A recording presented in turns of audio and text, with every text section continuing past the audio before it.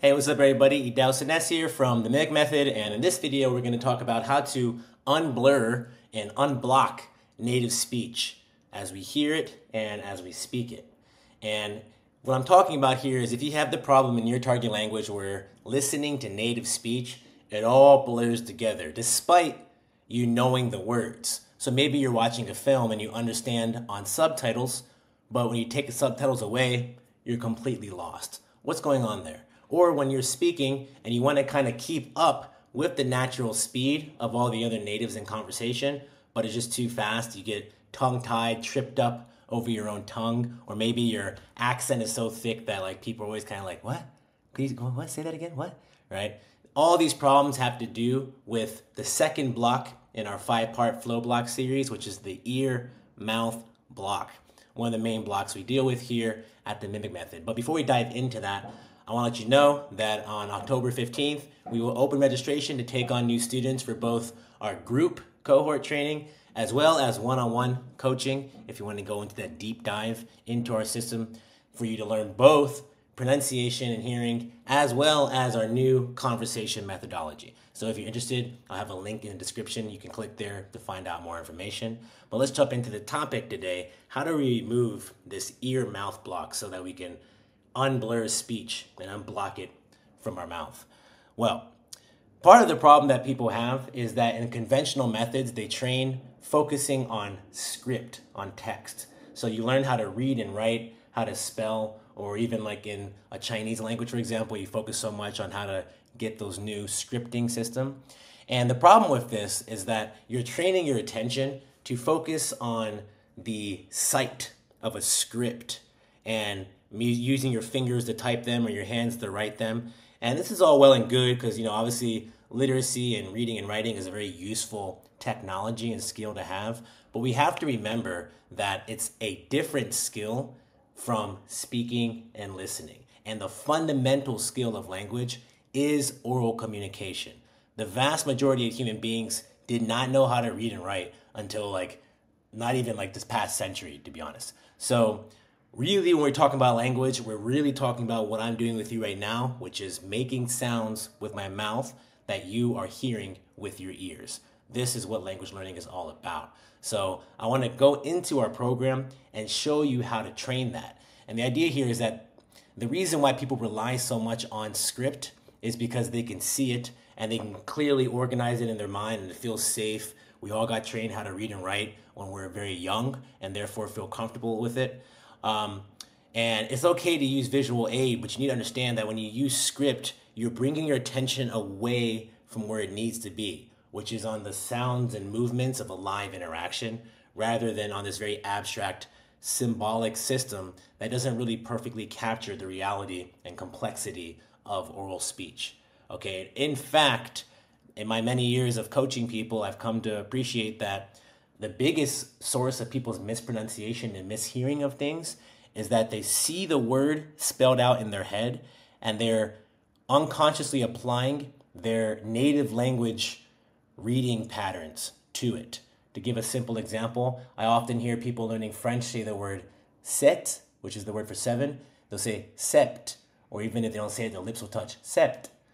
Like, why are your lips touching? There's no lip touching in set.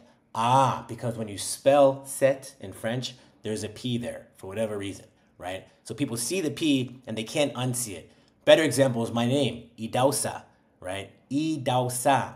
It happens to be spelled with the letter H, Idahosa. So when people see that, they always say Idahosa. I always make a point when I meet people. I say Idausa. Like, oh, how do you spell it? Don't worry about it. Just say Idausa. And it's not until I trust that they have that sound embedded in their mind that I expose them to the writing, because it's so powerful that even if they know how to pronounce it, the word will show up in their head and they can't help but say Idahosa, Idahosa. And I'm sure a lot of you watching here are like, oh wait, it's not Idahosa?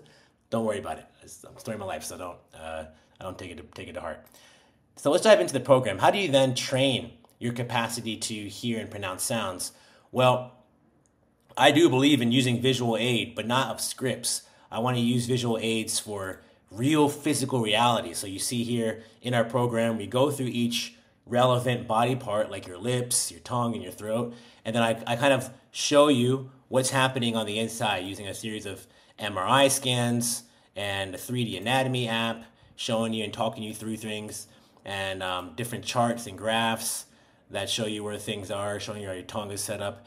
And I'm not just talking about it. There's all these drills we do where you're combining this visual information with specific movements and sounds you're trying to create. And there's a lot of self-exploration, but I kind of guide you through that with the materials. And you'll be surprised at how quickly you can become consciously and visually aware of this space, of the moving parts in this space that are involved in the speech you do every single day. Because you learned it as a child, and because most of the activity happens behind closed lips, you are just completely unconscious of what's happening there. But if you shine a flashlight in there, if you look at our charts and graphs and anatomy apps and MRI scans, and you do our drills, then you can very quickly develop an awareness and control over this whole, what I call, speech instrument.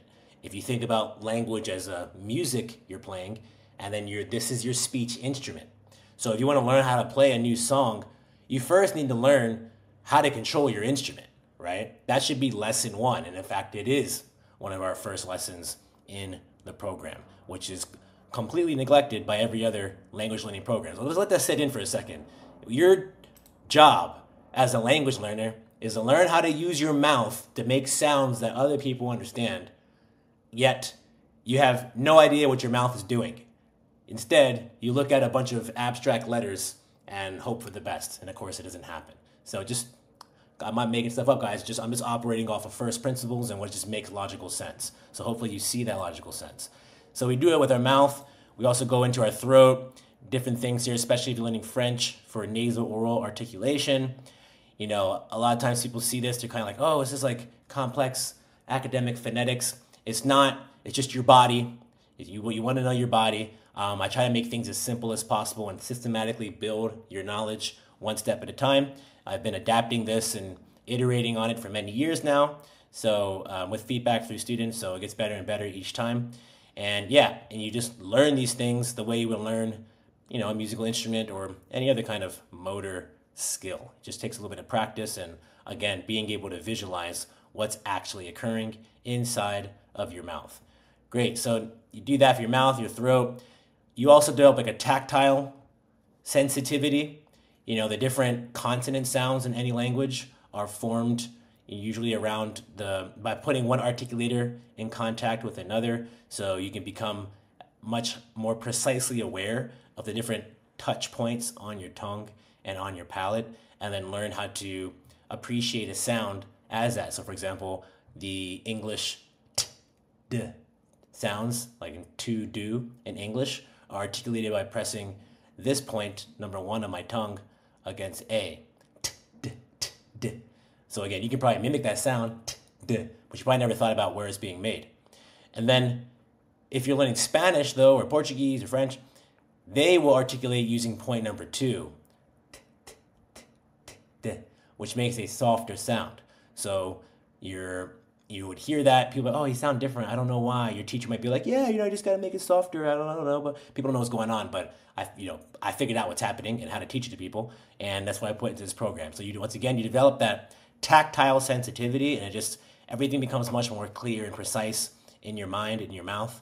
And that allows you to unblock your mouth at the fundamental level by actually demanding and commanding the instrument.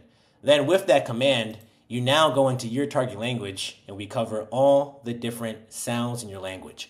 Every language has a finite inventory of sounds, or what they call phonemes. Each phoneme has a specific way of moving your speech instrument to produce that. Most of the phonemes you can already do. The ones you can't do involve parts that you've used in other sounds. And once you understand the big picture, you can start to figure out how to pronounce these new sounds. So I go through with you every single sound and then do different drills to help you correct common pronunciation errors. So for example, here you do the drill of tongue and lip stilling. What's that about? Well, when English speakers pronounce the Spanish vowels e, o, and u, they tend to move their tongues and lips during the articulation. A, o, u. But in Spanish, your tongue and lips are completely still during the articulation. E. o, u. A, O, U, E, O, U. Notice how that sounds more Spanish when I do it that way. So again, a lot of times you feel, yeah, it sounds more Spanish, but why? Now you know exactly and precisely why. And you have drills to help you practice that. So it becomes muscle memory. It becomes automatic intuition for you. Moving on, it's the same deal for consonants. We organize all the different unfamiliar consonants, because most are already familiar to you, into different categories based on the physicality of how they're articulated. And you just do different drills. And I explain what's happening and why we group it that way and what that group is about. Then you see a native speaker articulating the sound. Allá. Slow motion, so you can mimic it. Allá. Right? And then you can listen to words that have words in it. Ya. Bella. Bella. Allí. Allí. Right? And once again, just one by one, you go through and just learn how to articulate every single sound in isolation. But speech isn't a bunch of isolated phonemes. They come together to form syllables, which form words, which form sentences, right? So we need to actually practice them grouped together in these ways. So you learn a skill called chunking, where you're able to take a word or take a short phrase and then chunk it down into its respective parts. So it sounds something like this. Amor. Amor. Sonrisa. Sonrisa. All right, so what we're doing here is we're building a kind of mental scaffolding in your head to be able to dissect the speech and the words that come your way into its component pieces, and we're making good use of our hands. We have a procedure we use with our hands because our capacity to kind of precisely think mentally kind of stems out of our capacity to more precisely move our joints and hands and fingers. That's why when people speak, they use their hands a lot, especially someone like me. I'm very intentional with my hands when I speak as a teacher because I know from the science that these little gestures will more deeply implant concepts into people's minds. So we're using that idea to help people build this precision awareness of how speech shows up and breaks down. You have syllables. Those syllables break down into phonemes. So all those phonemes you learned in these lessons, you now see them applied here. Here, again, words. Hormiga. Hormiga.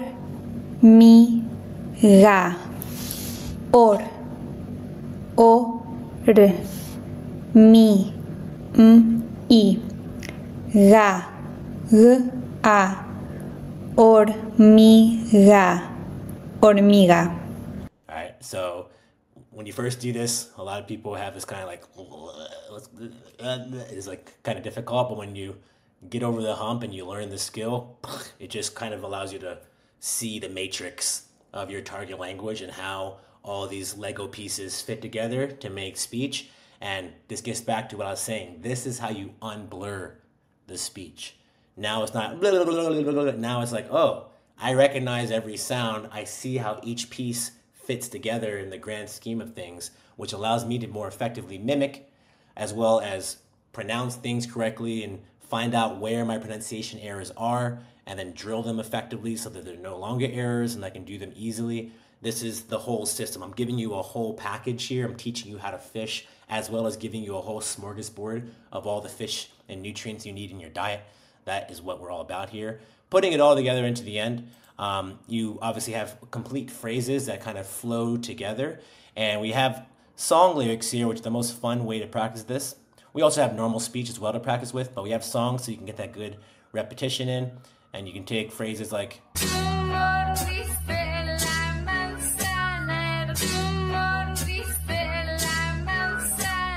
little Shakira song here, slowed down and looped over and over again for you to do our practice with it. That's that.